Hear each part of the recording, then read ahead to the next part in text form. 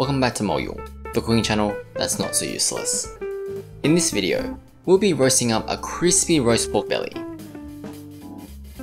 Honestly, this dish needs no introduction, and all you really need to hear is this.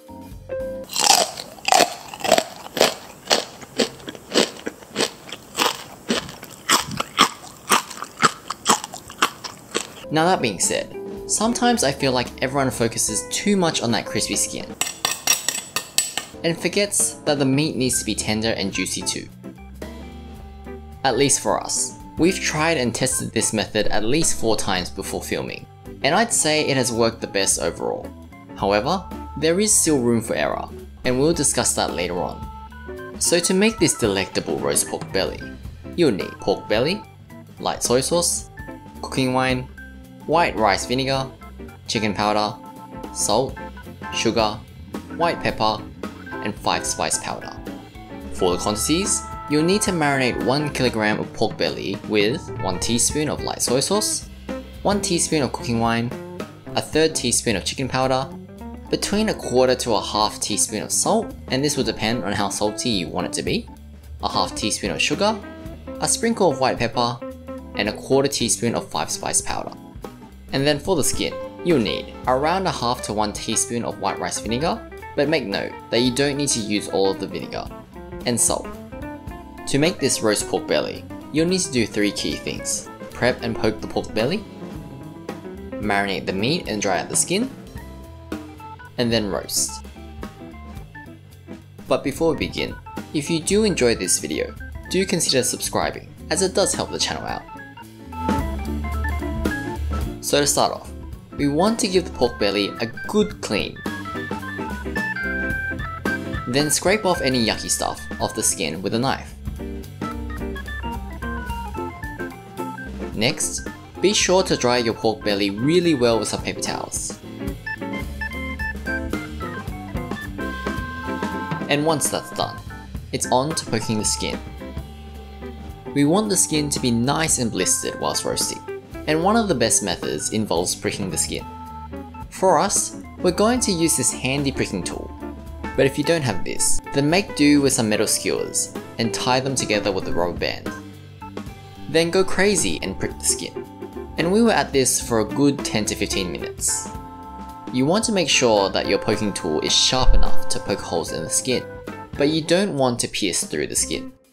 If you pierce through the skin, the oil from the fat will flow up that hole and wet the skin whilst roasting, which is a big no-no. Now don't neglect the edge of the skin either. With one hand, hold the skin back and use a single skewer to prick the edge.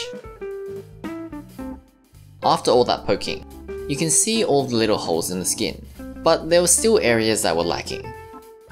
So we continued poking some more. We want the marinade to really penetrate the pork, so cut incisions into the pork belly, about 1 finger segment deep. Now, we just recently sharpened our knife, so our incision was a tad bit deeper than expected, but that's okay, so long as the skin wasn't exposed. Next, we'll mix together our marinade ingredients.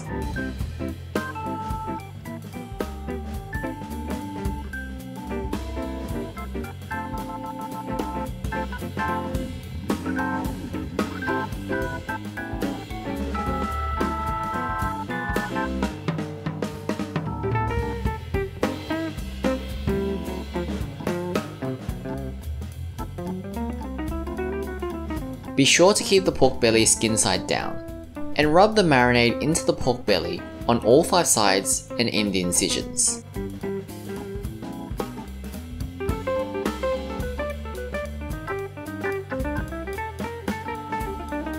Once you finish marinating the meat, be sure to dry the skin really well with some paper towels. Moisture is the enemy of a crispy skin, so we want to make sure it's as dry as possible whenever possible.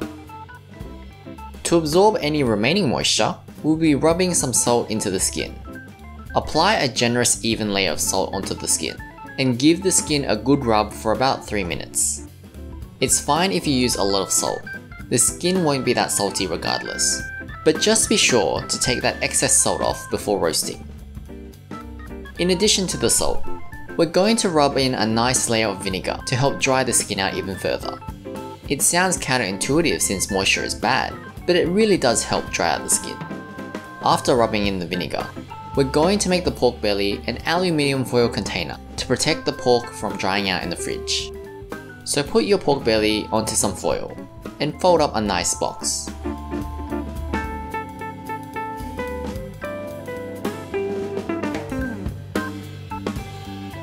And then we'll be using some toothpicks to pin the sides to the meat.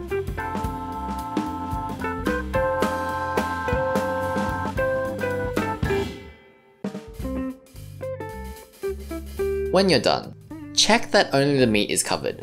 We want to make sure that the skin is exposed, and that includes the sides. Once that's all done, put it in the fridge and let it dry out for 2 nights. On the day of the roast, take the pork belly out of the fridge and let it rest in room temperature for about half an hour. Preheat the oven to 150 degrees Celsius or 302 degrees Fahrenheit. And make a few holes in the bottom of the foil to let any blood water leak out.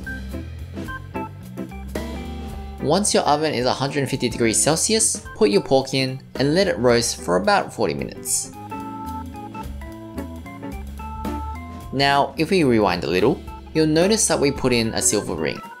And this silver ring will help prop the pork belly up, letting the blood flow up better. But more importantly, this will add curvature to the pork. Again, moisture is the enemy of a crispy skin, and we don't want any pooling of moisture on the skin. As the pork roasts, it will naturally want to curve upwards, and as such, pooling of moisture is very likely to happen. By introducing this silver ring, the pork will curve downwards, and the moisture will flow off the sides. Now, I forgot to film this as we were doing this, but if you notice that the skin is starting to curve upwards at the corners, use some toothpicks to pin the corners down. After 40 minutes, turn your oven up as high as it can go. For us, it was 250 degrees Celsius or 482 degrees Fahrenheit, and continue roasting for another half an hour. Now, this step is very crucial. If you see any moisture on the skin, you'll need to wipe it off with some paper towels. And after a few minutes, you can see that the skin is blistering up nicely. But again, always wipe any moisture off.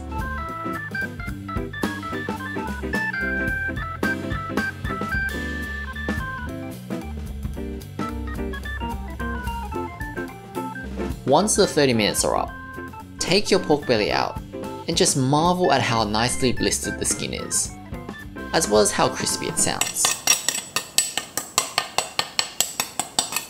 And also take note of the pork meat as well. Now, that being said, sadly it was not all sunshine and rainbows. A tiny portion of the skin didn't blister up properly. And one of the reasons why it didn't blister is because we didn't have an even distribution of pricking holes. But more importantly, because of how our convection oven is designed, the heat in our oven is not even throughout. So if you really want some crispy pork skin, be sure to check these 2 things off your list. But believe me when I say this, out of the 5 times we did this exact method, the result you see now was actually the worst. And of course, anything that can go wrong will go wrong when filming. We'd also suggest using a more square-shaped piece of pork belly, but we just weren't able to get our hands on one for this recording. Now, moving on. Cut the pork using the incisions as guides.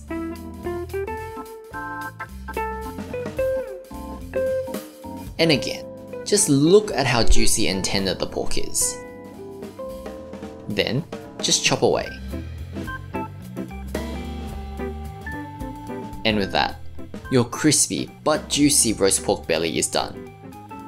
So guys, that was my family's recipe for roast pork belly. I hope you all enjoyed this video, and if you ever get the chance to make this at home, be sure to tell us how it goes. And if you want to see any of our future videos, be sure to subscribe. See ya!